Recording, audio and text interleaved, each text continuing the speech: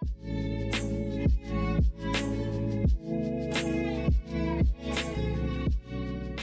guys, it's Arielle. Welcome back to my YouTube channel. I hope you guys are all doing well. Today we are in my kitchen and I thought I would do a little cooking video with you guys. I'm going to a party later this evening and I'm going to be bringing crepes and peach mojitos. These are like my favorite things to bring to parties because number one, they're so easy to make, they're fairly affordable, and I don't know, but peach mojito just screams summer to me. And I thought it'd be fun to share these recipes with you guys and to show you just how easy it is to make these two items, especially crepes, because when I was growing up in Canada and stuff, we would have pancakes and eggs and bacon for like the big weekend breakfast, and crepes always remained in my head as some fancy, complicated breakfast that French people would have, but I very quickly found out upon moving here that crepes are one of the easiest things to make. So yeah, I thought I would share my little quick recipe with you guys today and just have fun, a little chit chat, and yeah, a more casual style video, I think. Also, we have to break in my brand new KitchenAid machine. You guys haven't seen this yet because it's gonna be in an upcoming apartment renovation video. But yeah, I just got this, my dream KitchenAid mixer, so yeah, we'll break it in today. We'll start off by making the crepes, and you only need 5 ingredients for this one.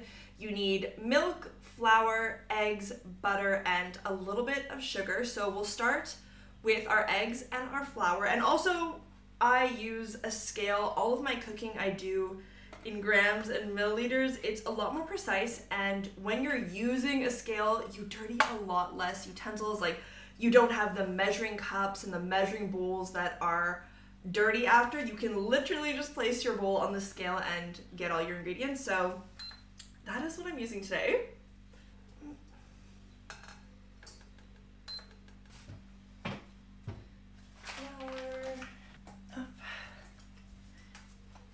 Okay, so you're gonna start off with 200 grams of flour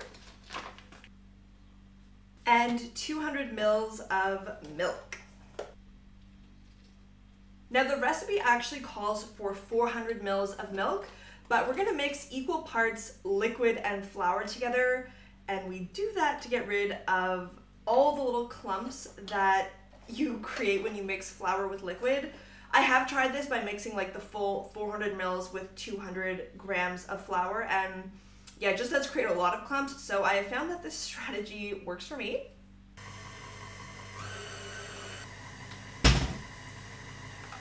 And while that's mixing, we'll just measure out the remaining 200 mils of milk.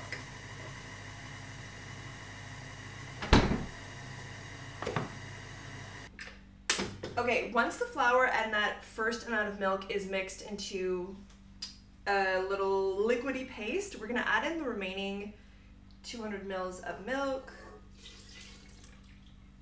And we're also gonna add in 2 eggs. One of my friend's uncles, who's a pastry chef, always told me never crack your eggs over the bowl. You should always crack them over, you know, a secondary bowl and then pour them in, just so you don't get eggshells, but I'm not too bothered by eggshells in my crepes. So we will start mixing them up. Ooh. Next, we're going to measure out 35 to 40 grams of unsalted butter. And then I'm going to heat it over the stove before I add it in.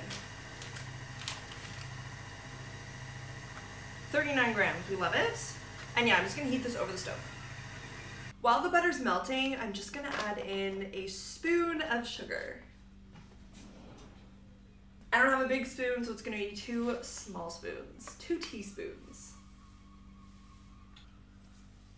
Whenever I first moved to France and I started going to house parties or inviting French people to house parties, I was always so impressed by what people would bring to the parties. I remember my very first party that I hosted all the way back in Grenoble. I had 3 French boys invited, and it was some sort of like Christmas potluck, so people brought drinks and snacks and food and stuff. and all of the North Americans brought like chips, cookies, Coke, you know, basic stuff that you could just pick up at a grocery store and not cook and bring that's pre-made. And these French boys showed up with salad, like washed lettuce, a homemade vinaigrette, and snails. And I was so impressed by this. I was like, whoa, you just surpassed all my expectations for men. Men who come to parties. Like I was really impressed. And so since then, I am always like, you have to go the extra mile for any French party you go to. I can't just show up with chips. Okay, so the butter's melted. We're just gonna throw it in.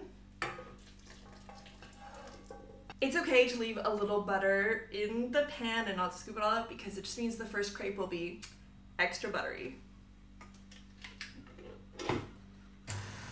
Okay, so we're gonna get to cooking these crepes now, and normally, like for breakfast or something, I would just cook them plain, but these ones I'm gonna cook with butter and sugar. I'll show you how it looks in the pan, because it's gonna kind of caramelize and just turn into really, really delicious and a little bit sweet crepes. This is Jean's favorite way to eat crepes, and I figure if you're going to a party, I don't want to bring crepes and like jam and whipped cream and fruits. I would rather just pre-make these little butter sugar crepes and have them as a finger food that people can just take and enjoy. So yeah, let me show you. Okay, so this is what our batter is looking like. I'm just gonna use a ladle and fill it 3/4 and pour that into the pan.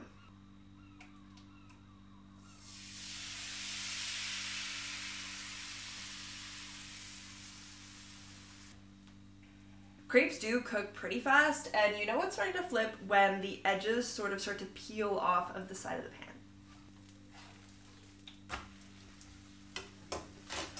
Okay, so while the other side is cooking, we're gonna be speedy. We're gonna add in a little slice of butter to 1/4 of the crepe and sprinkle brown sugar on top of that.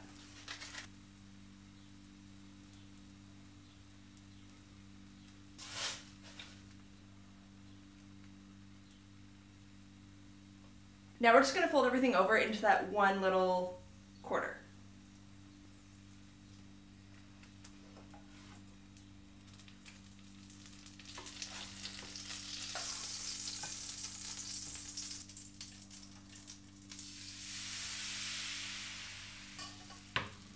So yeah, here is what the final little quarter looks like. Hopefully I can make 10 of these, and I'll put them in a little Tupperware container, and yeah, people could just take them as finger food.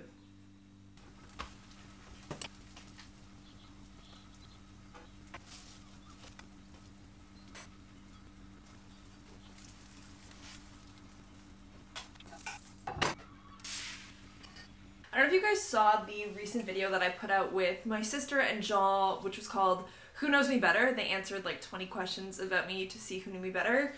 But in one of them, I mentioned that one of my dreams is to open a crepe shop, and I just would love, I think, one day to go back home to Toronto and open a little cafe with Jean and bring a really great part of French culture back with me and share with everyone. I've always wanted to own my little cafe. I originally thought maybe in France I would open sort of like a Canadian-themed log cabin cafe.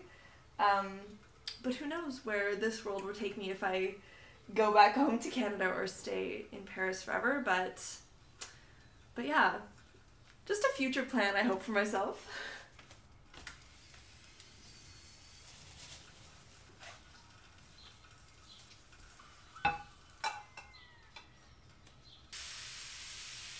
One of the reasons that I thought I would open a coffee shop here in France is number one, I felt like there was a huge lack in the market of North American style coffee. It's very hard to find dripped coffee in this country. Mostly it's like cappuccinos and lattes and espresso shots for sure.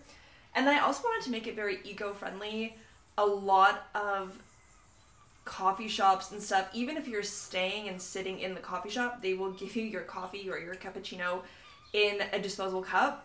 So I always thought it'd be nice to make a cozier cafe with nice mugs and just very eco-friendly, zero waste as possible. But yeah, I remember when I was studying, especially in Grenoble, there was just no coffee shop that sold the large coffee that I was looking for, with also a place that you could bring your laptop and study. So that was initially my coffee shop dream for France. So far we have 4 done. I have 1 here and 1 here. I don't know if we'll get to 10, but I am hoping we'll get to 8.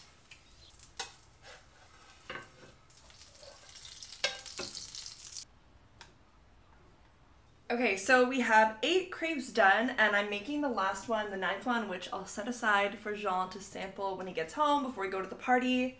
But yeah, I'm just gonna finish up this one and then we'll start on the mojito. Okay, so we're gonna start with mojitos. I just ran out to grab a handful of fresh mint from our balcony. These are the only clear bowls I have so you guys can see what I'm doing. Normally I have this like big stainless steel bowl, but that wouldn't be very fun because you couldn't see all the ingredients I'm adding. But so we're gonna start with these 2 bowls to mix everything into. I'm gonna grab my rum, my sparkling water, my peach syrup, and a little simple syrup that I already made. I make my own simple syrup. It's so easy. It's 1 part sugar, 1 part water. You just heat it up until the sugar disintegrates. So easy. But yeah, I have some of that left over in the fridge, so yeah, I'm gonna grab those ingredients and we'll start. Okay, I'm just gonna start by emptying my sparkling water into the bowls. I'm sure you're supposed to use club soda, but to be honest, that's 3 times the price of sparkling water, so we don't have the production budget for that. Okay, so I don't have any measurements for this recipe. I kind of just go by feeling and taste. I know that we're going to be a pretty big group tonight, so I definitely want to put at least 3/4 of the bottle between these 2 bowls. And if it's too strong, that can always compensate with the sugary peach syrup, the mint, and the simple syrup. So yeah, we're going to go by feeling here. Oh my god. Smells so strong. I don't like that. Ugh. I've never used this brand before, Old Nick, but it was like the only rum I could find at the grocery store. And it's strong. It is strong.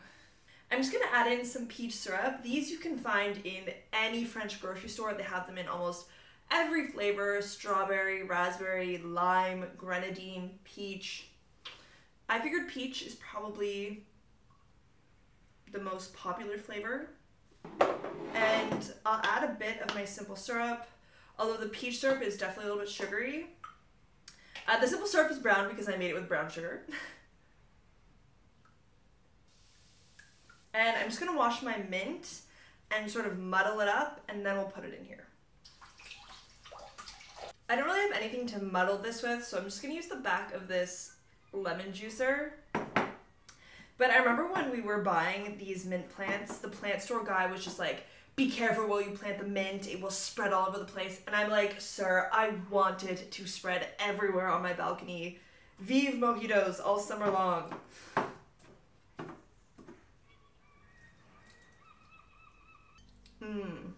Now it's starting to smell much better. Okay, I'm scared. Let's taste this. I'm scared because it smells so strongly of rum.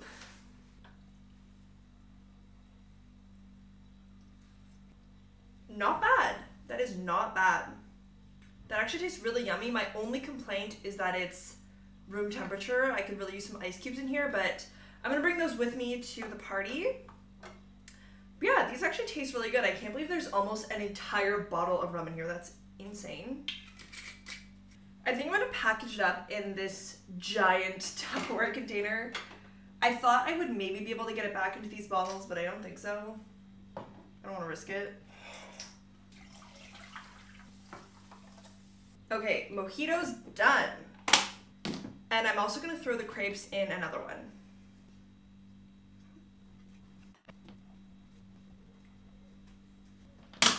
And voila, there we have it. Everything I'm bringing to the party tonight.